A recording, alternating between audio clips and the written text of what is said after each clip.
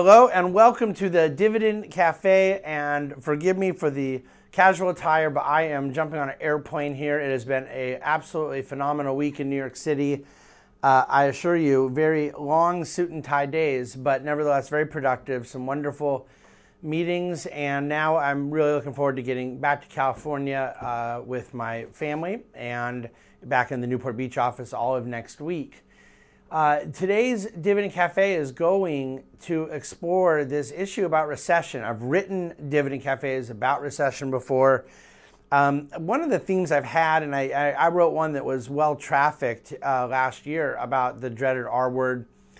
One of the themes I've had is still very important to me, although it's not really where we're going with today, which is the unpredictability of how to apply a portfolio or market call to recessionary dynamics. That, in other words, if someone did know, and I'm about to make the case that no one most certainly does, if someone did know what exactly was about to take place with the economy, I do not believe that there are portfolio managers, and I most certainly do not believe there are regular investors that could take that data and perfectly apply it. That the challenge would still be there as to knowing what has been priced in and knowing certain timing issues, knowing the depths and severities that could be at stake and all of that type of stuff. And just in terms of market response in general, there's a confounding element to markets that applies to currency, to fixed income, to the rate markets, to commodities, to equity prices, to valuations, to real estate. So knowing what the macro circumstances are, which is impossible, and applying them to portfolio are two different things. But what I want to talk about is the setup of the market right now, the setup of the kind of sentiment realities, and point out that this first month of 2023, again, we still, as I'm recording, have about 2.5 market days left in the month. But so far, it's been a positive month and a pretty darn good one. There's been a lot of ups and downs, but no, it's been a solid month for risk assets. But, you know, who knows where things go. But my point is not so much that what markets have done this month. To talk about contrasting 2023 so far to 2022, it's not about a market outcome. It is true that after 26 days, markets are up, and last year markets were down. That's actually not my point, though. My point is that the conversation is not right now about what really was driving market pricing last year. Last year, the obsession was, what's the Fed going to do? How tight are they going to go? Are they going to go tighter? When are they going to stop? And then, of course, that led to a big evaluation in terms of the inputs that would affect Fed decision making. But right now, I believe it's almost universally accepted within a certain bandwidth where the Fed is. Now, it is true. Someone could disagree, you know, if a quarter point at the next meeting and then a half a point after that, or a quarter point at the next meeting and then done. A quarter point at the next meeting and a quarter point at the meeting after that seems to be futures pricing expectation right now. So that's the most baked in. So you're at 425 right now in the Fed funds rate, and there's outcomes between 450 and 5. The most as a terminal. The most prevalent is about 475.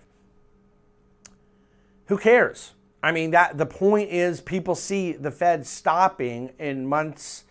And there is a group that still says, oh no, they're going to go to 6, 7, they keep on going. That's fine, but that's a pretty fringe view. It's not within the consensus. It's not within pricing. It's not within various outcomes in the rate market, the yield curve, Fed funds futures. So yeah, markets could end up being really, really wrong, but the focus is, regardless of the specifics, the Fed's about to pause. And therefore, now I get to start Dividend Cafe today. If we're not talking about the specifics of what's going to happen with interest rates in the Fed, then what we're talking about is the outcome from what the Fed has done. In other words, will there be a recession? Will there be a soft landing? How hard of a recession will there be? And so forth. And the notion of an economic slowdown perhaps not being as severe as people feared is becoming a growing expectation. I was on stage yesterday at an event in New York with Jason Trennert, who's the CEO of Strategas Research and a macroeconomist I know and think highly of. And he said he put 50% odds on a pretty, normal recession, 40% on a soft landing, and 10% on no recession at all. So that's 50-50 essentially between the kind of better camp and the worst camp. I don't want to put odds on it. I just want to show you right now, fundamentally, why I believe there are pretty darn compelling arguments for a recession coming, and pretty compelling arguments for why one may not come, or there's a sort of mitigation against a recession. The first and foremost argument, by the way, is not causative. It's not because this has happened, it's going to create a recession. It is predictive, and that is the yield curve. And we've been talking about it forever. The 2-year and 10-year have been inverted now for, I believe we're looking at over 6 months, and rather substantially inverted. Right now we're sitting in between 65 and 70 basis points. Let's call it roughly 420 on the 2-year and roughly 350 on the 10-year. We've been there, for a little bit, and that curve has stayed 65 to 70 sloped, even if an inverted slope, even if the total rates went from 450 and 380 respectively down, right? So the spread between the two has stayed at that 65 to 70 basis point level. That's significant. That's been a long time of it. And there was a yield curve inversion in 2006 before the 08 recession. There was a yield curve inversion in 2000 before the 02 recession. But there have been, rarely, but nevertheless, there have been yield curves that inverted that did not lead to recession, and there have been yield curves that didn't invert and there ended up being recession, what we would call both a false positive factor and a false negative factor. So this one, I think, is screaming that there's a policy error at the Fed and that there's an expectation for a recession coming. I point out, again, it is predictive, not causative.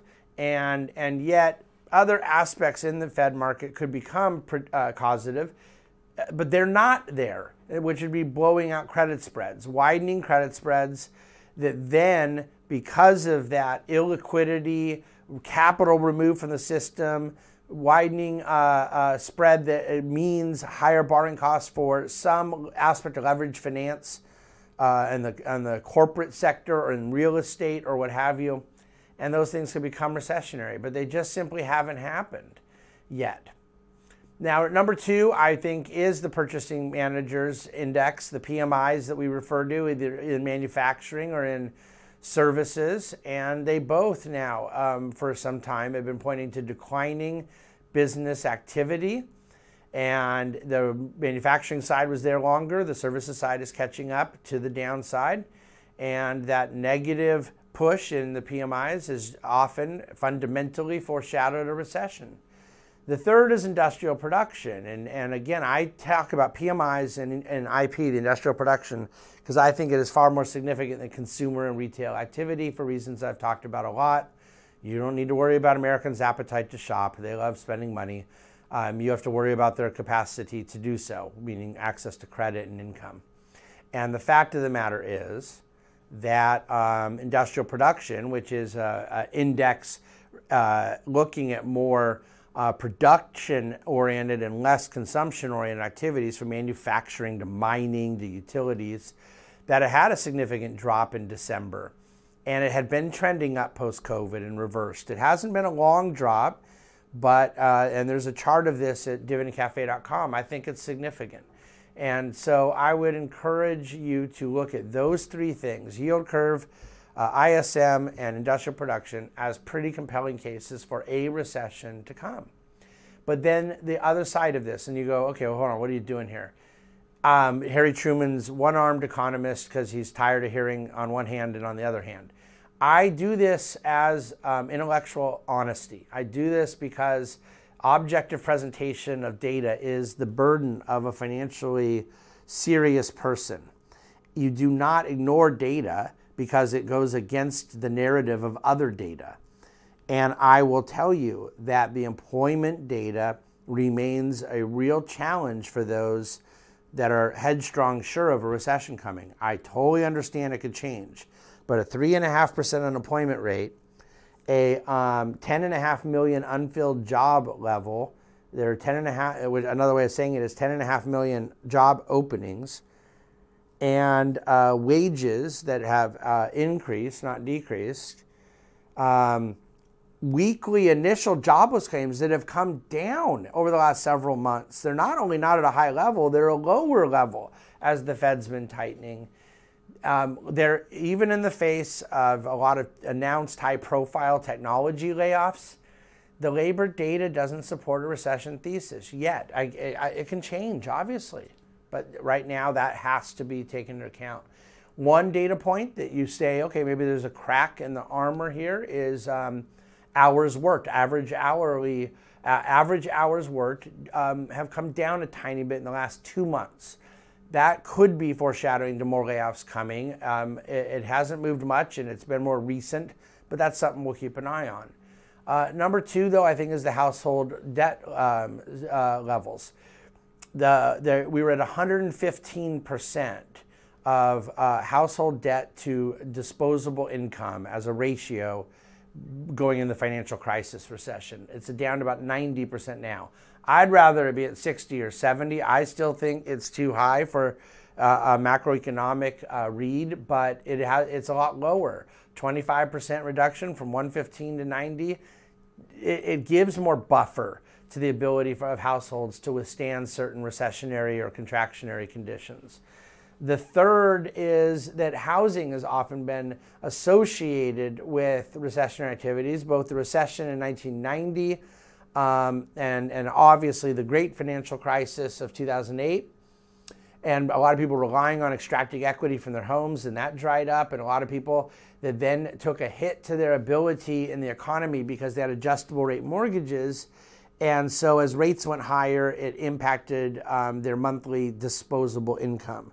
However, we were at something like 35% of people in 2008 with adjustable rate mortgages. We're at 6% in the last couple years. And so there's a much lower risk level of people that are already owners of homes all of a sudden having effectively a pay cut as a home payment rises. Now, for new home buyers, rates are higher, and therefore if they're going to buy at this level, they're going to have a bigger chunk of monthly income go to the payment. But of course, that through time gets mitigated by lower prices, as I wrote about and talked about in my housing issue last week. But the adjustable rate reality, the household debt reality, and the job dynamic are all compelling arguments either for a very soft type situation or no recession at all.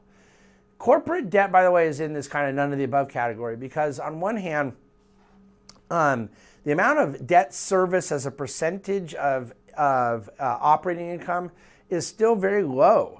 And a lot of that is because companies did obtain very favorable rates.